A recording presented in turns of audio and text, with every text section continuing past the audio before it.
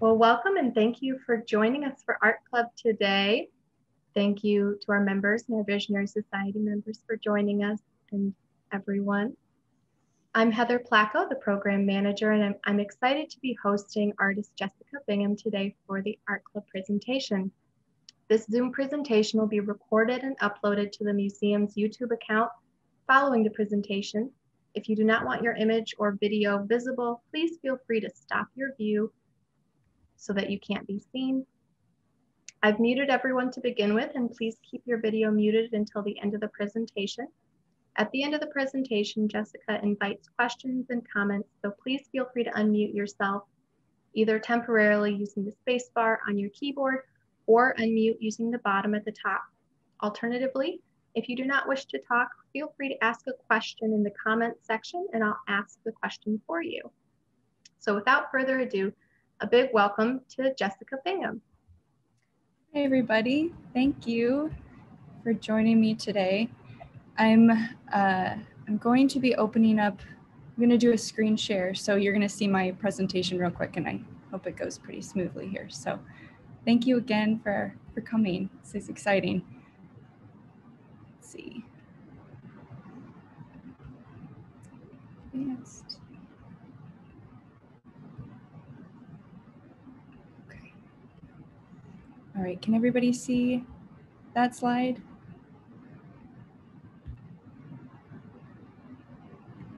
Okay, it should say my name if I can get like a head nod or something. Okay, thumbs up from Jackie, I see it. Okay. So hi, I'm Jessica Bingham. I am an artist, a curator, and a mother. And so today I'm going to be sharing about my studio practice, as well as getting into a little bit about my curatorial practice, and just a lot of ins and outs about my life. Let's see. Oh, it's a special visitor coming. Okay, so I'm starting with my paintings. I went all the way back just to my graduate school days because I think that was a really formative time for me. Undergraduate taught me a lot of lessons about the ways that I wanted to begin talking about my work and the materials I wanted to start exploring and methods, but it wasn't really until graduate school that I began having a better sense about the content of my work and the purpose of why I was making. So in graduate school, I started thinking more about my travel experiences, finding independence as a young adult, and began making work that had more color to it. So in undergrad, I made a lot of black and white ink paintings, but they weren't quite referencing anything of significance to me. And so when I started incorporating color into my work, it was a really big shift in the way that I was thinking about my practice and talking about the work. And I had a really great professor, Heather Braumeyer, who I think had a talk with us before, so you can find her talk recorded previous to this. And she really informed the way that I was thinking about color and using color as a form of exploring memory. And so the ideas that I was thinking about, again, were travel and this independence, but also some of the complexities of being a newlywed at that time. So being connected to somebody in such an important and complex way, and also sometimes feeling a disconnect from that person even though you're sharing these same spaces. So I began thinking about also just the playful quality of using color. And to me, I'm always drawn, and this is for my own work, but also for the work and artists that I curate, is I'm usually drawn to pieces and artists who are using color in a really playful way, even though the content may be very heavy, but that is a way to bring somebody in. And so that's something that I think about a lot with my own practice, is it's playful, it's colorful, yet the content it can be very heavy. So a lot of these earlier works, they have informed my practice now, but it has changed significantly in that I'm now a mother, and I'll touch on what that means and how I think about that. So these pieces, again, were reflecting just these changes that I was experiencing in my life and how I was evolving as an individual. This piece is actually in Bradley University right now. So I went to Bradley University for graduate school, sorry. And some of these works no longer exist, and they have become pieces of newer works. So I often think about ephemerality in my work, and it's interesting to me to think about ephemerality in the sense of a painting, where we think of painting as something that will exist forever. It has to be this archival object. And I enjoy the process of becoming very physical with the painting. So oftentimes my works are unstretched. I paint them on the floor or on the wall. I step on them, and it's not out of like a disrespect for the painting, but it's a way for me to feel physically connected to it. And I think that has informed the way it's always been a part of my practice, is being actually like very connected to it, not just on something that sits on an easel, but something that I can walk on, something that I can tear. So a lot of these works no longer exist because they have been made into newer pieces. So there's also this aspect of ephemerality in the sense that these paintings, they had their time, and now they're made into something new that I can carry with as my life continues to evolve.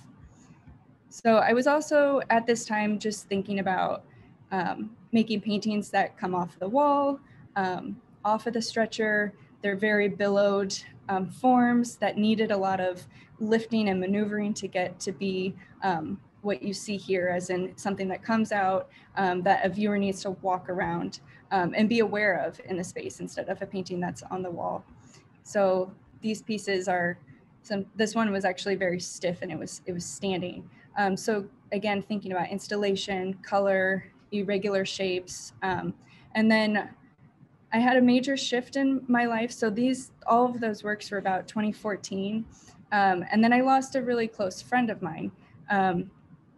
So I will talk about this work in a very sympathetic way. So this was 2015, and I lost a dear friend, childhood friend, and began really thinking about my own capacity for love and loss. And a lot of those memories from my childhood and growing up in this really beautiful neighborhood surrounded by all these kids, and how we would explore the world together. And one thing that was really unique to my childhood experience and the kids that I shared that with was that we grew up across the street from a cemetery, which as a kid is a really strange thing, because you're then confronted with your own mortality at a very young age.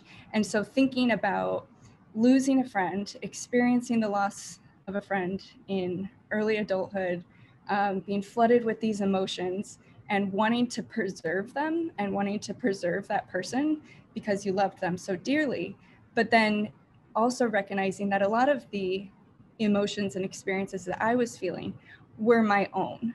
And the best way for me to grieve through that was to make this work. So this friend, and I'm just going to call them my friend, was a very colorful, eclectic person. And so at their funeral, everybody was asked to wear tie-dye shirts. And so I collected these tie-dye shirts for my MFA exhibition from my family. And I wrapped them up as a way to remember that emotion. I was also thinking about childhood in the sense of exploring the woods, which is what we often called just like a few trees that were in front of the cemetery, was exploring the woods. And so I was really curious about bringing in the natural and found objects together to make these dialogues about these really playful balloons or colors that kids are often drawn to, but then there's that natural aspect that really roots you down into the earth. I was also thinking about birthday parties, slumber parties, making tents, pretending, just this idea of using how these materials can help bring those ideas to life. And so one thing that this is a tent, and I just really love this image actually, but this is the full tent. So this tent was actually part of my MFA exhibition, and it had grass inside of it. This is something that I do often, and like I mentioned with my paintings, is that I reuse them. So I'm also reusing a lot of these objects. So after this, my friend passed, you'll see that there's a big transition from making paintings into making objects.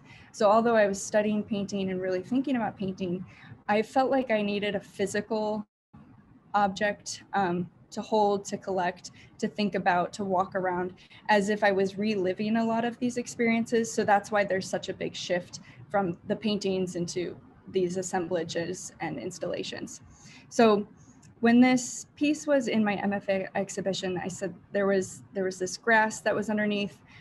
One thing that is really special to this whole experience of grief for me is that into our 20s, we were able to share a summer together before he ended up passing away. And during that summer, we worked for my dad's tree and lawn business. So we were mowing grass all the time. Every single day we were out mowing lawns together. And so that was another way to root back into the natural landscape. So the grass was in the tent. It had this aroma. Of course, I would go and water it every day, but it had that aroma of like a freshly cut grass, but also with the sheets around it. So thinking about that comfort of being within like just a child's tent, maybe made with their parents' bed sheets or something like that. So it just was this experience of being able to walk into that. So as I transitioned into, this is a separate exhibition using the same tent, I was thinking about this idea of visiting cemeteries, visiting places. My friend was not physically buried, so visiting cemeteries as a way of grieving, documenting, processing, having a place to go that I could think about them. So I began collecting dirt. So you'll see dirt show up a lot in this work too. So this dirt that rests on a pillow within this tent is actually dirt that I collected from that neighborhood, from my house as a kid, from their house as a kid, and from the cemetery, and I combined it all. And then inside, resting inside, buried in this pile of dirt, is all of these recreated notes that I've kept from our youth. So they were like in a diary, and I recreated them on the same paper, but preserved the originals. And this was just an idea of like somebody could go up and take those and read those, but how precious they are to me, and that I needed to keep them in this safe spot. Again, you'll see the shirts. I use those tie-dye shirts as a way of thinking about how this was across from that tent. So thinking about how children oftentimes will think of these escape routes if they feel endangered, or if they're just, I don't know, like me, I was always thinking about, well, what's the best way that I could get out of this room and I need to save my sisters. So putting this just slightly outside of the window as an ode to that very playful but kind of dramatic childhood brain. Began incorporating flowers into my work too. So this was a piece that I collected all of the dandelions in this field in Peoria. And I just sat there, and I had a friend, Alexander Martin, and who's a collaborator of mine too, but document this process. And then I put them all into this basket. So dandelions, of course, have this significant to childhood as this magical flower that often is the first flower a child will give to their parent as a sign of love. But also yellow is, within flowers, is a form of friendship. It's a color of friendship. So in that same time period, I recreated this entire, I had a neighbor who was ripping up their lawn. So I asked if I could have all of that grass. Again, there's that significance to the land, but also to the grass and being able to mow the grass, and then to the cemetery, almost as a playground in some ways. So I built this one, I installed all the grass and the dirt in the garage and put a little pathway up. So, and then built this tombstone. The tombstone is made from rose petals with wax. And it was meant to be that you are grieving somebody or something, but you can't quite get to them, that you have to grieve from a distance, and how painful that can be because you want to be right there, but it's just, you just can't. So I had asked everybody who came to see this exhibition that they would just honor that, honor the distance of not being able to see them fully. From that, again, this idea of ephemerality, I knew that this piece wasn't going to last. I knew all the dirt was going to die, even if I had tried to water it. But what I did do was start to collect all of that dirt and reuse it into other works. So I made several of these different dirt piles. Again, this is referencing the earth, but it's also referencing a very specific moment from my childhood where we had this dirt pile at my friend's house that we would climb on and dig in and play in. So I had all these different ways of making this. Sometimes there were 4 of them together. Sometimes there was a single large heap. And then I started adding these flowers to it. So kind of referencing this 90s kids, like very colorful, prismatic, Lisa Frank-esque flowers. And then I'm moving back into painting because I was fortunate. I had a 2017 summer residency at the Prairie Center of the Arts where I asked, in my proposal was to just focus on painting again because I felt like I had removed myself, but I found ways that I was connecting those mounds, the motif of a tombstone, and the simple flower shapes into my paintings again. Very playful, very colorful, but again, relating to this idea that there's loss and there's beauty and there's death and there's decay, but how can we find the joy in that? And how can I bring people in to be curious about it, to learn about, how does one go about grieving in a positive and productive way? And again, this is just my own experience, but it was a very helpful process and still is. So these pieces are referencing the various cemeteries that I went to. I can't even tell you how many cemeteries I've been to in my life, but I did have extensive photo documentation that I would reference. And some of them have these really unique shapes. So there's actually, like, these are supposed to be tombstones here, which is, I don't know if you've ever seen like family plots where they all are in a circle and they're basically holding each other together. So this is the culmination of that residency, was to have an exhibition down at Mantle Art Space in San Antonio. And so I was able to show all the paintings that I had made, as well as this wreath, this funeral wreath, again with the dirt that was collected from that cemetery installation in the garage. And then also this floor piece, which is, I don't remember how many mounds are here, but there are over 50 piles that were collected from various cemeteries that I had visited to. I often take the dirt from underneath a tree because there's not a significance there to somebody's grave, and also just that the tree is getting this life from all of these people that it's being surrounded from. So I'm trying to find the small, really beautiful, poetic ways to look at this as something that other people may find quite morbid. But the way that the piles were placed out was that it was laid in a standard burial plot, the length and width of that. And then the paintings were surrounding it. So I thought that was a nice way to connect this very colorful and prismatic paintings with some of these natural elements that I think really bonded and preserved the way that I was thinking about my friend. And then shortly after that, I had an exhibition where, again, I'm reusing the dirt. This is supposed to be resemble a plot of somebody recently buried. And surrounding that was all of these yellow roses. And again, that significance of the color of yellow referencing friendship and a sign of caring. And what I was asking was every viewer who came in that they would walk around, really feel and mourn this, have this feeling of mourning, but then to take one of those yellow roses and place them on the dirt as a way to honor somebody that they had lost, or honors an idea of themselves that is no longer. So mourning is in so many, grieving and mourning are in so many different ways of our life. It's not just through the passing of somebody that we care about, but also just the idea of losing who we thought we would be, a pet. So I was pretty happy with the way that this turned out, because I think a lot of people responded to it in a positive way, instead of taking it always in such a quite in a literal way.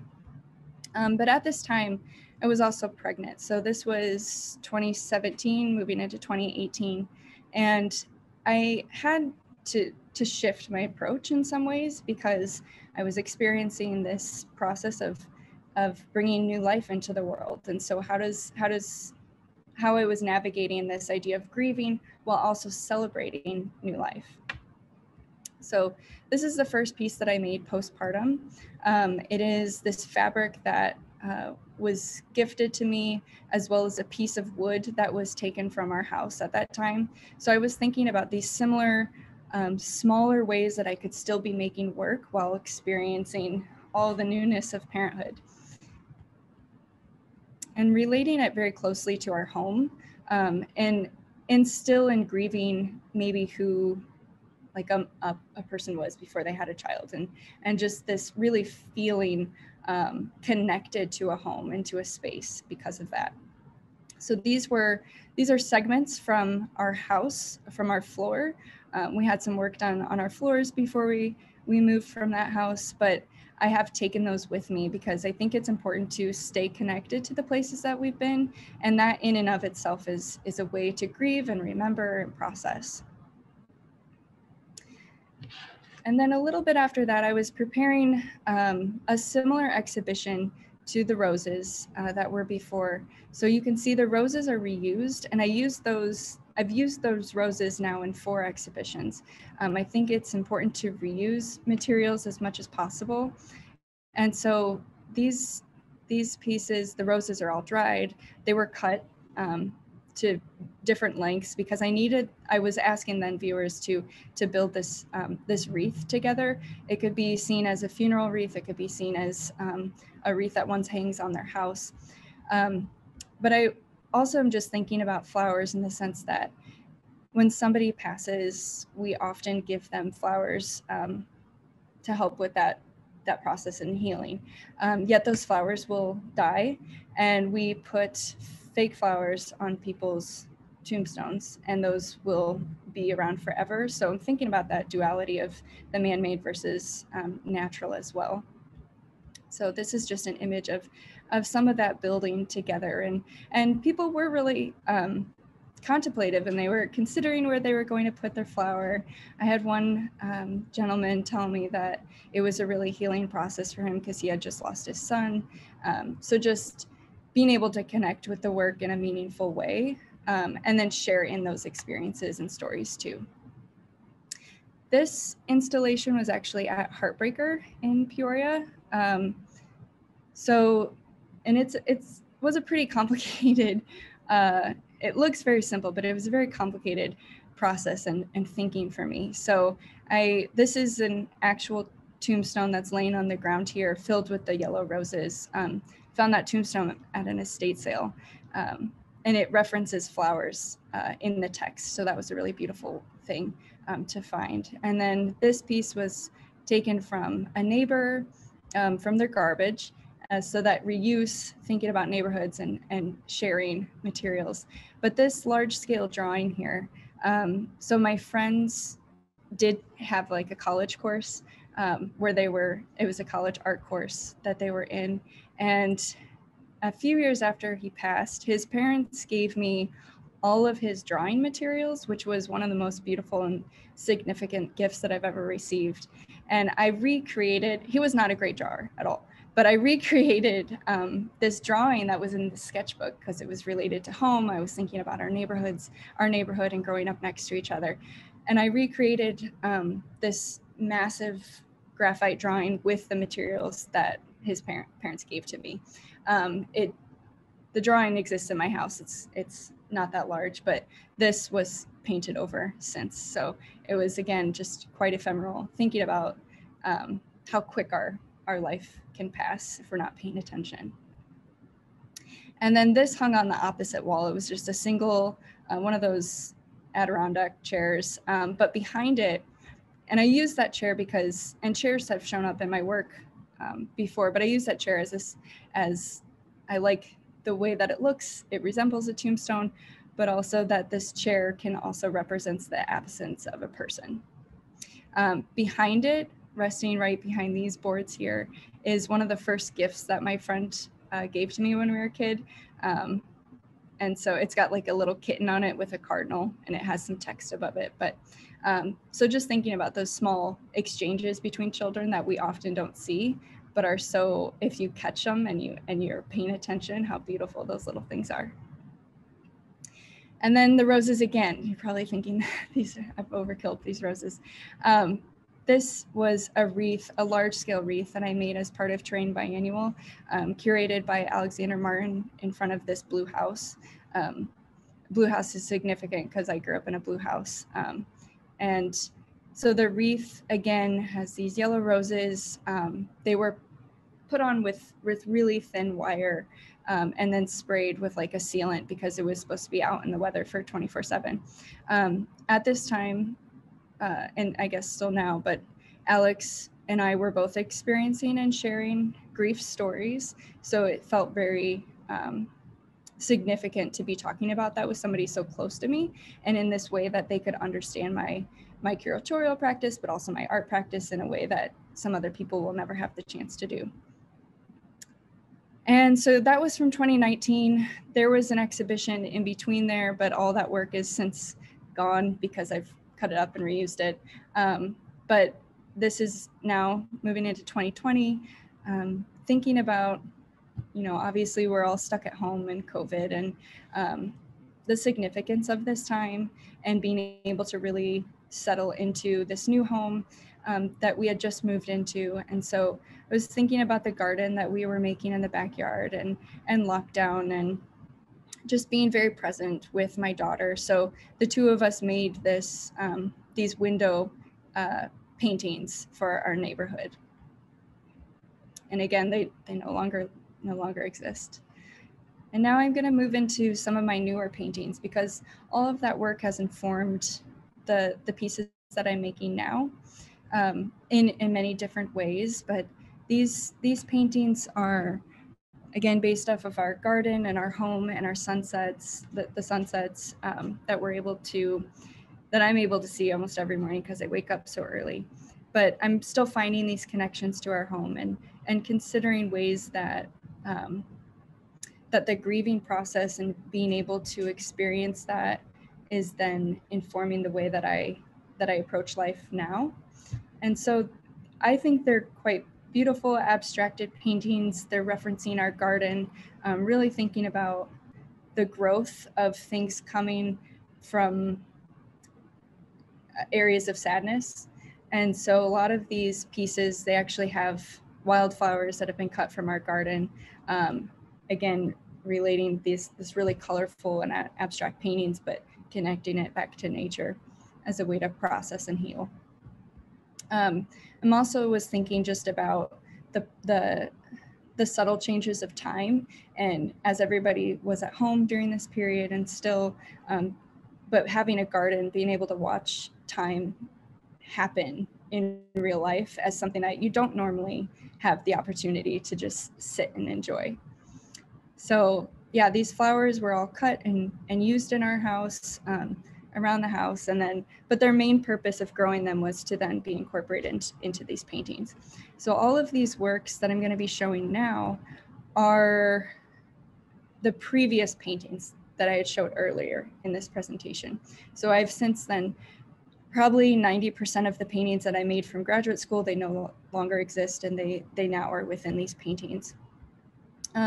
Some other things that I've been thinking about are, especially as we're dealing with COVID, is that the 1940s World War II victory gardens as a form of connection between community, resilience, and reliance on the land, and how a lot of people started having gardens during COVID gardens. And again, it's that resourcefulness and connection, even when we can't be with each other. So these are just some detail shots from those wildflowers being sewn back into the works. And I'm often thinking about, in a lot of this newer work, is even though they're older pieces and they're being brought in to make newer work, I'm not necessarily thinking about mending, but more of an amending of relationships, of time, of repairing these paintings to become something new and beautiful and exciting for myself. And a lot of these sections are, they're from my previous paintings, but they're also from collaborations with other people. So this section right here, for example, is from a large scale collaboration with Backspace Collective, which is no longer, but had a couple friends who worked on this massive painting together.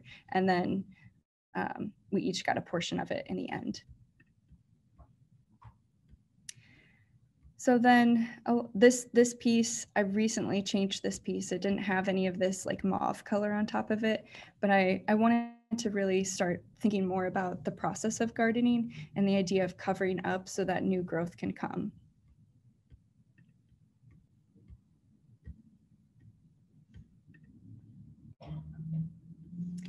And there's more of the wildflowers.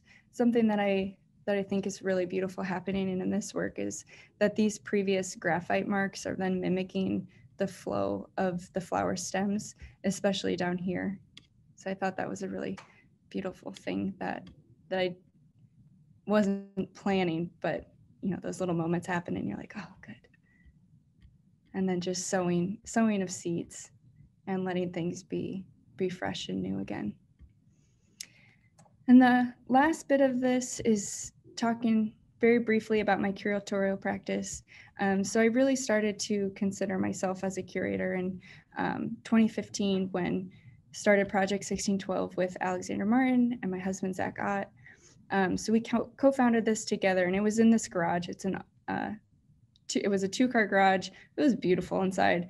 I really miss it because we since moved to Morton just because I commute to Bloomington every day. But for the sake of this presentation, I'm going to focus mostly on our community engagement, area artists, and just bringing a couple artists in from outside of the area that really focused on community. And so this is this is a show that was a collaboration between Bradley University undergraduate students during their spring break. It was called Shrine. This work actually back here is one of the first video pieces that Allison Walsh had made, who's now a documentary film artist that I think we're all pretty familiar with in our area. This work from October 2016 called Discount Dreams by the Bradley University resident artist, Sophie Ansell, Project 1612 was very connected to Bradley University. I'm really proud of that too, because I was an alum and I was also teaching there for a period of time. But the support from the faculty members and the staff was phenomenal and allowed a lot of 1612 to grow from that. We also started this is Alex, my daughter, Finley, my husband, Zach Ott, Dylan Peschke, and Haley Funk. So in 2016, we started an internship program, and through Bradley, Anna Frederick was our first intern who actually designed our logo. And then Haley, and Dylan were with us for about 3 years. So they got to work on a number of projects with us. This was the Geddes collection, Brandon and Abby Geddes, who used to be Peoria residents and collected art from many area artists. So we got to put all of that on display, which was really exciting. And then also working with Joe Zich of 309 Cultures. He made a meal and dessert in response to an artwork, or to the artworks and artists that were on display during this time. And then this exhibition, although it's Eric Anthony Berdis, and not a Peoria resident, but just a really good friend of mine. Now, since this exhibition, we've developed a really strong connection. So they were focused on performance art, LGBTQ education and history, creating accepting spaces, and then learning and sharing pronouns is a big part of his practice. So this is Eric right here. So he invited everybody to do a hobby horse race together. And it was not a race in the sense that you're trying to win and you're trying to be better than, the next person, but in a way that was encouraging everybody to just be their funky, weird self. So Eric, of course, is in whitey tighties. Everybody had a hobby horse, and then you were supposed to name your hobby horse and share your pronouns. So she, her, he, him, they, them. And then you were to race. This is actually me and my little baby Finley. So we race down and back, and then you just cheer and be really excited. But that relationship has really grown, and I'm excited. I'll share in a little bit about Eric had a show at ISU. So as we moved from our Project 1612 house, we also began considering different ways to explore Alex and I's curatorial practice together. So we did Terrain Biannual for a second time, where it was now at Alex's house. So we just were thinking about, what is a change of location? What does that mean to the development of 1612? And how can we be more open to ideas and ways of supporting our community? So this exhibition featured 4 artists. And this piece right here that's actually taking place, there was a performance by Jam, was Jam level then, but of Black Dog Metal Arts, and breaking down the barriers and deconstruction of hierarchy and encouraging strangers to play with one another and be really open and laughing. So what was happening is Jam had hidden plastic eggs or little eggs around the yard filled with confetti, and everybody was meant to grab one and smash it on a stranger's head. And then it just was this laughter and excitement and of running and being very childlike together. This is John Steck Jr., who was the boxes in the front yard here. They're photo light sensitive paper placed in these handmade boxes, and then on top of them is this organic flowers and material. I think they did collect some of it from Alex's yard. And then in the end, the photo was just the imprint of what was left. This is Venice Keys. So she had work in the windows. This was to engage people in thinking about empathy and open-mindedness and celebrations of all forms, especially the divineness of the female body. And then Sage Dawson. So this piece is in a very tiny miniature version of the garage of 1612, and it is patterning from historic Florentine and Venetian art and architecture as documented while she was working and studying in Italy. And then 1612 has also done a number of studio visits. Pre-COVID, we would go and actually visit with the artists in their studio, document this process. I find that a lot of people don't have proper documentation of themselves within their studio and how valuable that is as a form of remembering, but also just understanding what the artistic process is like. I think seeing an artist's studio or their home is, that's always a really special and meaningful process for me, an experience for me. So this one is of Jackie Music when she was in the Sunbeam building with little Ellie right there. This shot is of Pat Keck. She is a sculptor in the area, but also was working on a number of drawings. And I just thought this was a really beautiful image of her. And then as we transitioned into COVID, I didn't want to put that, it's on pause at the moment, but at the beginning of COVID, I didn't want to put this project on the back burner. And so we opened it up to anybody who had wanted to submit, and it became a little bit shorter. So in the previous ones, we'd have a conversation, and then later we would email the artists with a list of questions and put out this published interview. As things changed and as life became more complicated with working at home full-time, we did a simpler method where the artists would send images of their studio, their any social media handles, their website, and any images of their artwork that they wanted to include. So this was Anthony Hamilton, an ISU alum, living and working in Chicago currently, but they weren't able to have their MFA exhibition because of timing of all of this. So, or they weren't able to have it during the time that it was meant to be. So we were able to give them this platform to share this work that they'd been working on. And then this past fall, we organized a yart sale in which we collected artwork from friends and previous 1612 artists and donated all of the funds to Peoria Guild of Black Artists and Girls Light Our Way. So it was a pretty incredible experience because it was pay what you can. So if somebody wanted, they could only afford $1 for an artwork, then that was totally acceptable. There was no high or low.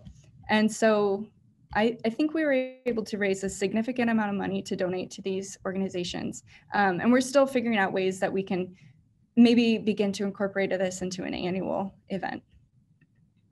So I'm going to shift gears for the last portion of this because I'm also the curator at University Galleries of Illinois State University.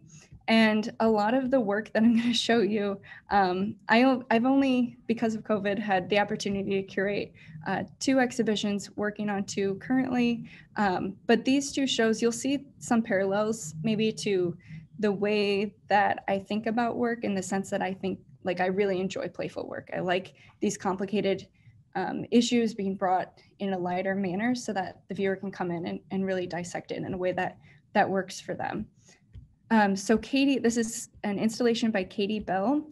It's very playful. It was a dynamic installation. She was responding to our space in a number of ways. She's a site-specific installation artist, but has a background in painting. So the painting language is very important to the way that she makes marks and thinks about color and form.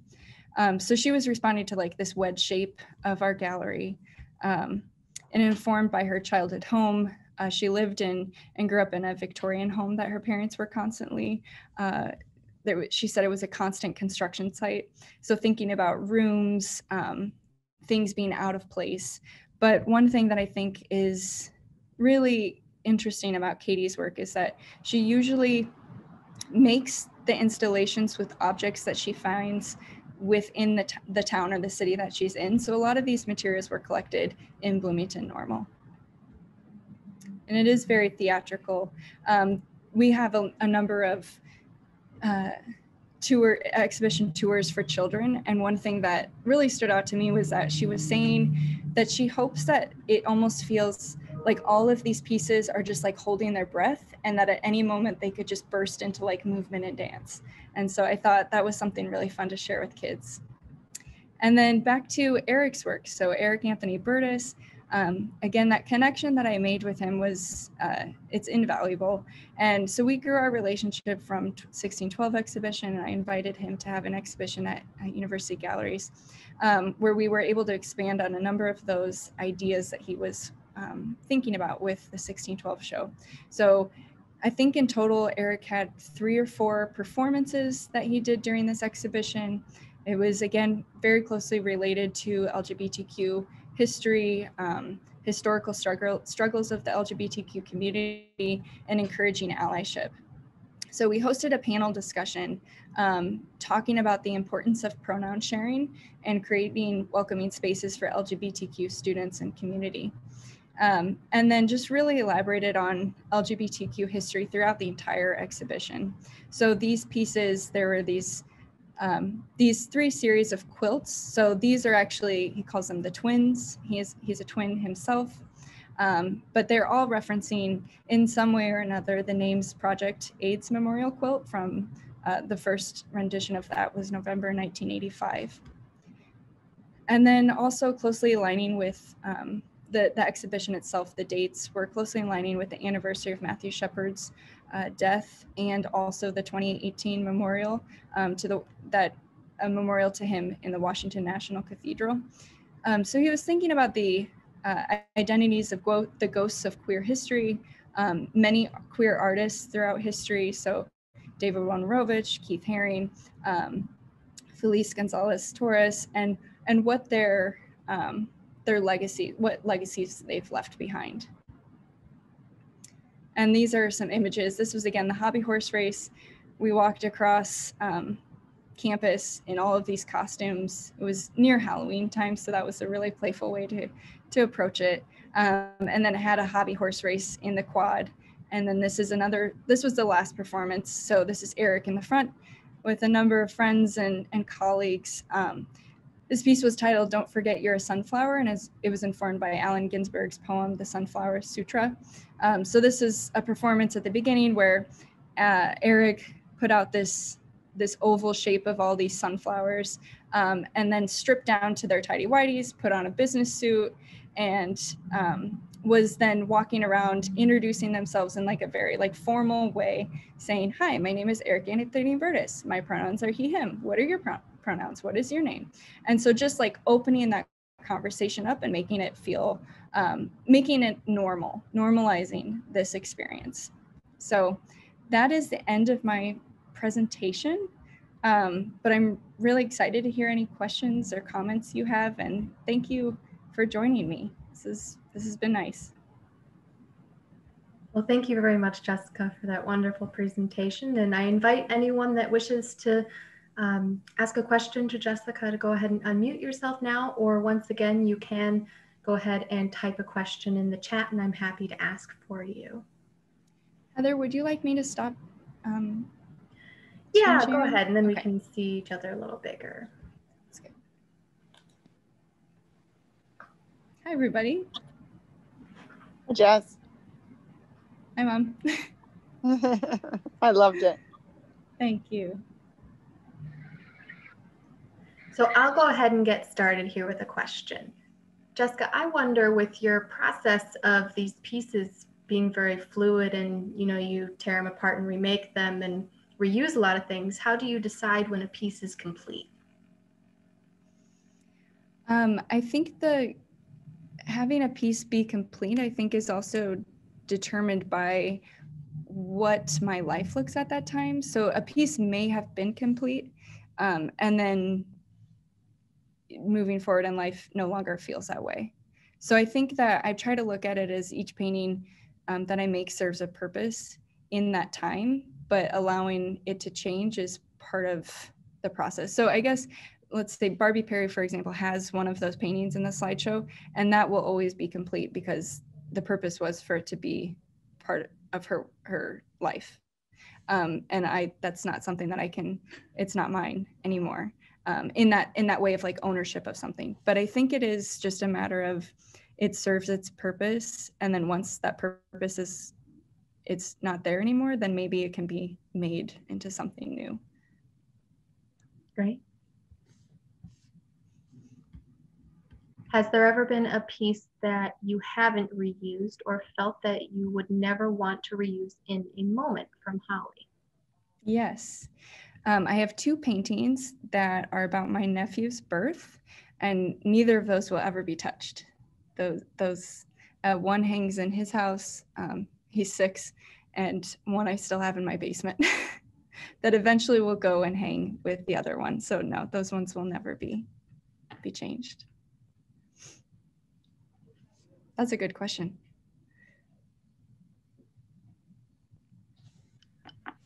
I have another question.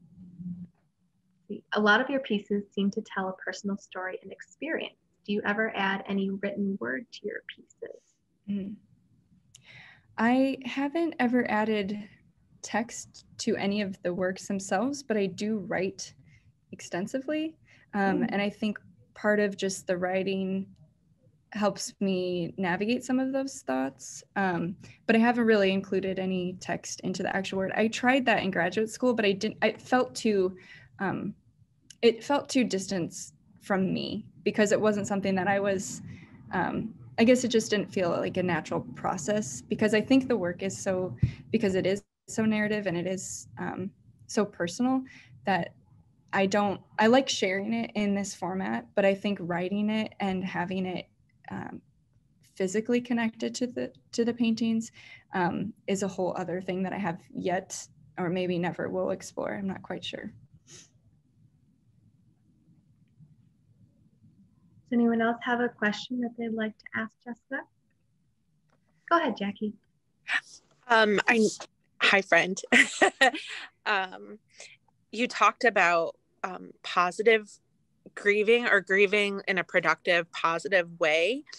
And I'm just curious, right now we're going through something with COVID this whole year, a collective kind of grieving of what life used to be and what life will be going forward, which very much relates to your work, I see.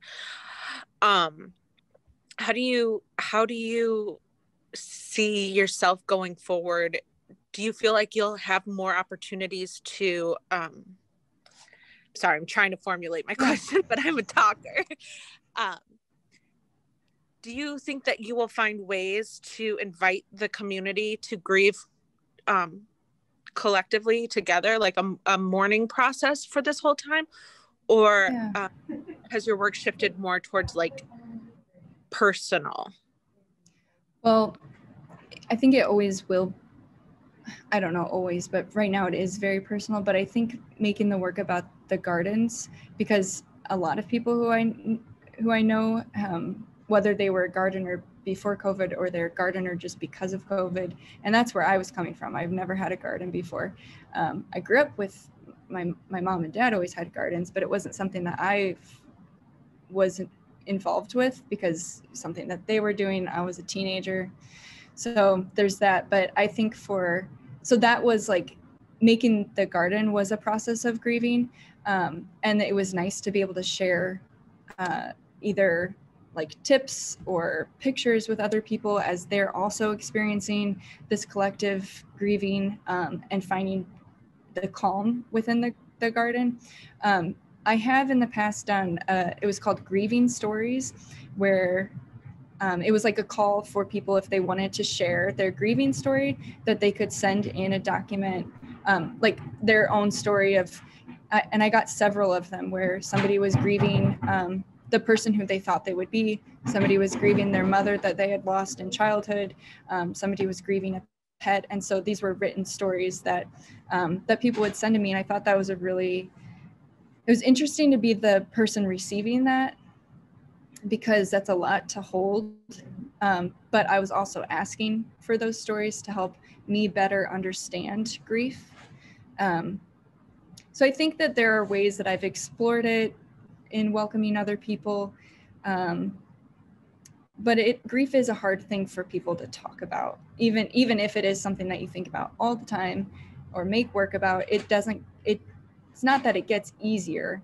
It just becomes a way to put that energy, that build up, and that sadness into something that is not that the work has to be beautiful, but to me, making something from that does help. So I don't know. We're experiencing a loss in my family right now, so we'll see how these conversations, I guess, if they impact how I approach different things, or if it's not something that I want to get into, or I think it depends on what it is too, what it is you're grieving, and how you knew that person or that idea of yourself. So I think there's a number of variables. We'll see. I have a question. Go ahead, Peggy. Hi, Jess. Hi. You spoke actually on two language issues, the language of flowers and the language of color. And I'd like you to expand a little bit more on how you use color and your color choices and your intentionality towards communicating this emotion and this memory. So I know you kind of navigate to what I see as a very identifiable palette for you. Can you explain what some of the attraction for some of those colors are? Yeah, I'd love to. So I think that my color choices, because I'm a very like neutral person. That's what I like to put on and wear in the world. But when I'm thinking about my paintings, I'm often thinking about the colors that I remember from my childhood, which was very prismatic. I had a bright purple room. My parents really let me explore with color as a kid, always changing things up. But Lisa Frank had a really big impact on my visual aesthetics.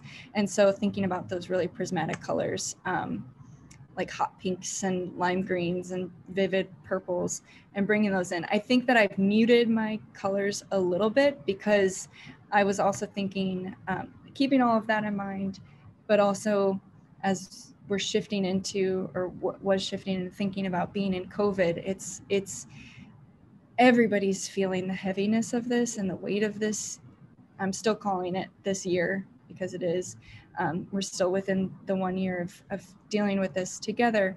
So I didn't want everything to be so bright, because also the brightness of a lot of those colors from my past paintings was also thinking about that childhood with my friend and that relationship. But I think I'm expanding my color choices based on this collective mourning, but still attempting, and it seems like a lot of people who I know are still attempting to find these elements of joy throughout all this. So, and then one thing that I think I'm pretty, that I do often is if I'm using a color, and this is just a technical way of approaching how I paint, but if I'm using a color, I will then take, and it's nearly done, or I want to mix it, add another color, I'll usually take a portion of one color and add it to another, so that there's almost this like, yes, they're mixed together, but there's also that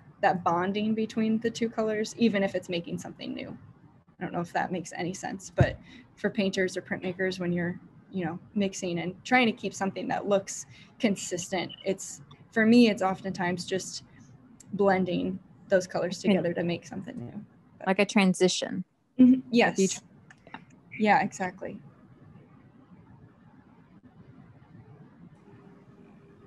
Hi.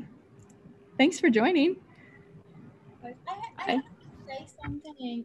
It's more of a comment, like in my mind, the way you're talking about your work, the way your work is like mixing with your life, just remind me of textile, how women during the history like have textile just along with life, and all the time they're doing something like a creativity you can put down and take up all the time with your life. The way you're talking about your work just remind me of them, of that kind of approach. I don't know if that makes sense.